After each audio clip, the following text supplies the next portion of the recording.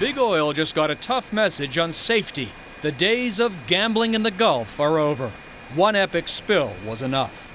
Somebody can drill only when they satisfy the government that they have a process in place to deal with a worst-case scenario. For companies that do, by year's end, drilling could resume on some of the Gulf's 36 deepwater rigs. Independent engineers must certify every rig's blowout preventer, the well's emergency cutoff, and each stage of the drilling process. There are new standards for cementing wells, and the CEO of the company responsible for the well is accountable, has to certify it meets all requirements.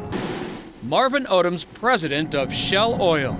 Half of its 6 deepwater rigs in the Gulf need work to meet the new requirements. We should think of it as a safer system overall, and we should get back to work.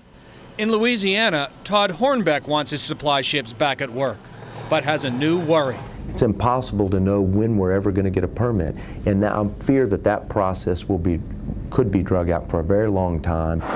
And too late for some of the estimated 12,000 oil and gas jobs lost during the moratorium. It feels like the failure of the American dream. Brian Lambert just put up his home for sale, an out-of-work shallow water driller in deep financial trouble. My worries are that it will take years for us to get back on our feet again.